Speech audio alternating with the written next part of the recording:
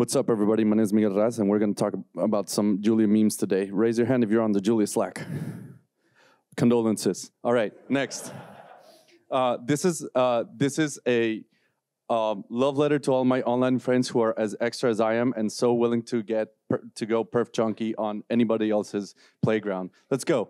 All right, so there's a Slack thread that is 1,224 messages long. At least it used to be. I am now posting to the Gripes channel. Only post to it during this JuliaCon presentation, and let's never speak of this again.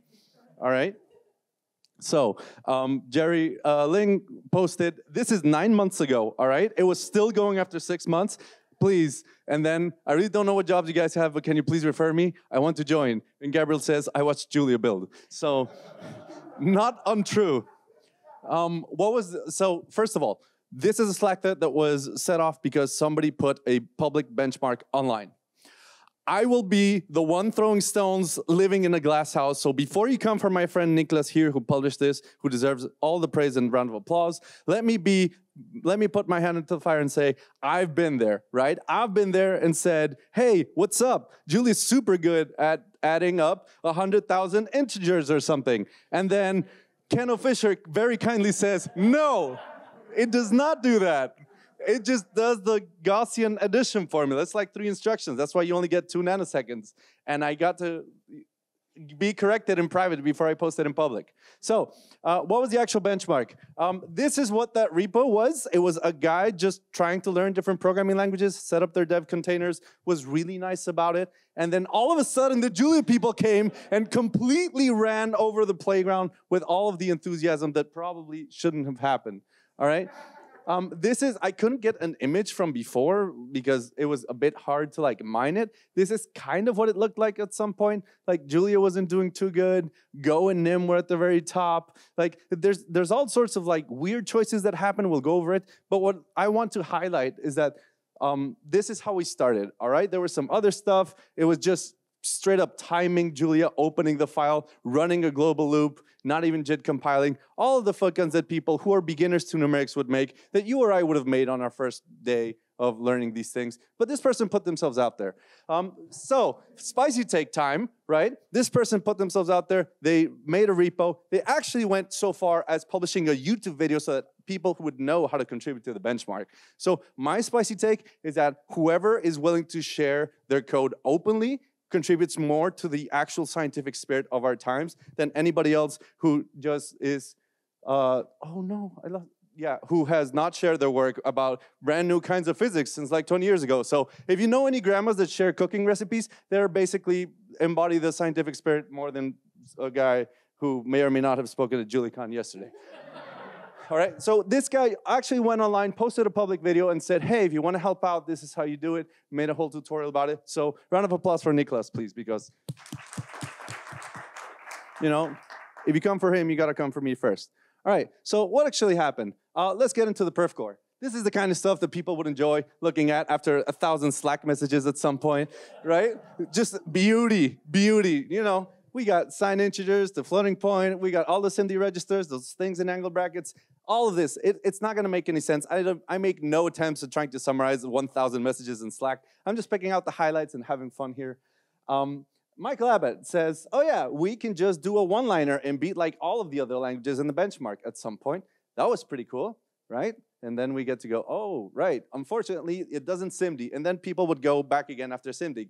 That wasn't the important dynamic. The important dynamic was that when people would get a new Eureka every 3 weeks and revive the Slack thread, right, and kept re-zombifying and killing it over time, and it would just not die. There would be pleas of mercy recurringly for people to be let go from the notification hole that is Slack, all right? If anyone has time to set this up, could you please help me with this sign vector? This was a gnarly optimization that Michael also came up with. Jerling obviously commented, oh my crap. Oh yeah, holy crap. It's 2 times faster, works with static compile. Go, go, go. Let's try and get that in, right? There were multiple pull requests that this person accepted. When we ran out of Julia code to optimize, we went and pull requested for the Fortran and C++ codes because they weren't using our optimization. So why not, right? We ran the playground, no? All right, this is the moment to do something that we haven't done enough at JuliaCon. There is not enough naming and shaming of evil code. So I want everyone to participate in the first public JuliaCon code exorcism. There is among us a sinner who will be named. Dear viewer, this is Mose Giordano. Mose Giordano submitted the following pull request. It's a diff, and so I'm not going to show it, but if you can see that code, it says, oh, f of 1 just returns a double. That happens to be pi. Julia likes to use this loop. This was completely cracked the benchmark. Mose was so clever, they came up with a constant time algorithm, which is this. Please. This.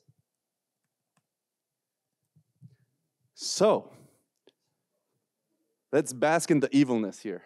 Something is happening with my VS Code that is actually letting you know that something tricky is happening. From the giggles, some people might know what's happening.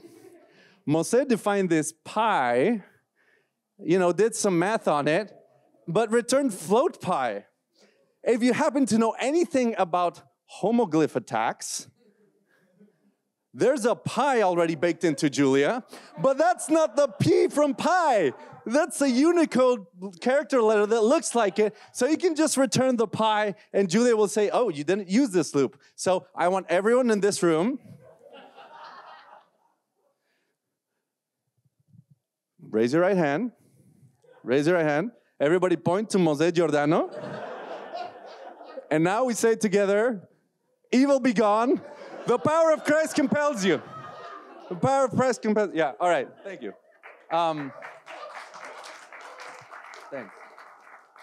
And so the end of the benchmark was something like this. It got all garbled up with the input, but at the middle of the top, stack, there's a Julia AOT compiled, and they're all within performance benchmarking noise of each other. So woohoo, we did it. We did the numbers.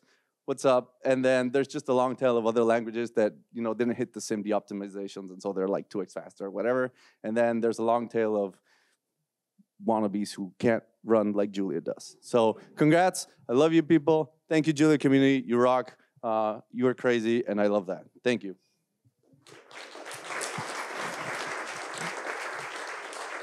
Thank you, Miguel, for the wonderful I will talk. not be taking questions. I will be taking confessions, Mose.